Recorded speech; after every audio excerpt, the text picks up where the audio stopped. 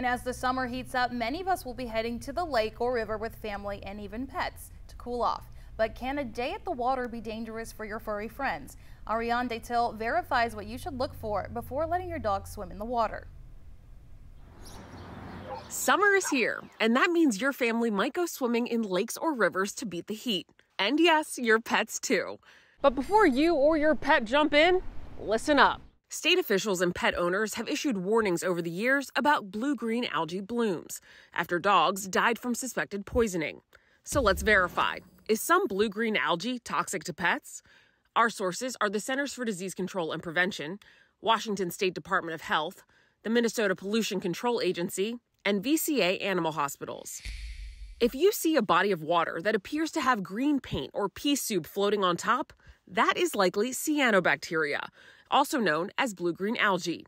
It usually blooms in the summer and early fall. Most blue-green algae blooms are not harmful, but some can produce toxins that can be deadly to pets.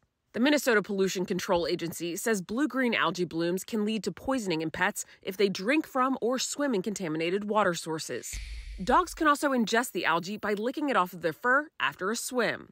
The CDC says animals can die within hours to days of swallowing those toxins. So we can verify, yes, some blue-green algae is toxic to pets. So how can you tell if a blue-green algae bloom is toxic? You can't.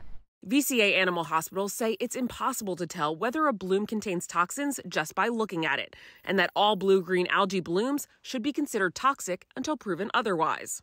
So be vigilant. Don't allow pets to drink from water that has bluish-green scum on the surface or around the edges. And if you think your pet swam in water with blue-green algae, make sure to rinse them thoroughly with clean water afterward and contact a vet immediately. Those blooms can also affect you. Our sources say exposure to high levels of blue-green algae and their toxins can cause diarrhea, nausea or vomiting, skin irritation, and difficulty breathing in humans. With your Verify, I'm Ariane Detil.